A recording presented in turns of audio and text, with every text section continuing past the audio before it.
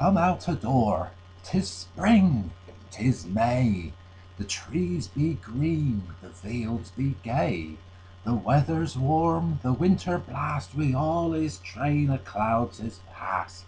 The sun do rise while folk do sleep, to take a higher daily sweep, with cloudless face a flinging down his sparkling light upon the ground.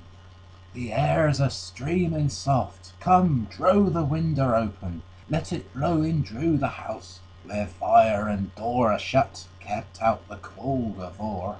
Come, let the view dull embers die, and come below the open sky, and wear your best, for fear the ground in colours gay mid shame your gown, and go and rig with me a mile or two up over gate and stile, through sunny parrocks that do lead, with crooked hedges to the mead, where elms high in stately ranks do rise from yellow cowslip banks, and birds do twitter from the spray of bushes decked with snow-white May,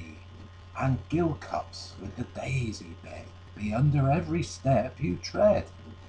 We'll wind up round the hill, and look all down the thickly timbered nook, out where the squire's house do show his grey-walled peaks, up through the row of shady elms, where the rook do build her nest, and where the brook do creep along the meads, and lie to catch the brightness of the sky, and cows, in water to their knees, do stand a whisking off the fleas.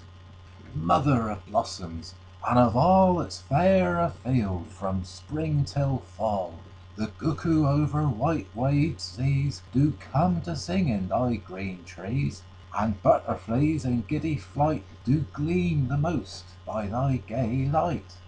Oh, when at last my fleshly eyes shall shut upon the fields and skies, midsummer's sunny days be gone, and winter's clouds be coming on, nor mid I draw upon the earth of thy sweet air my latest breath, unless then I mid want to stay behind for thee, O flowery May.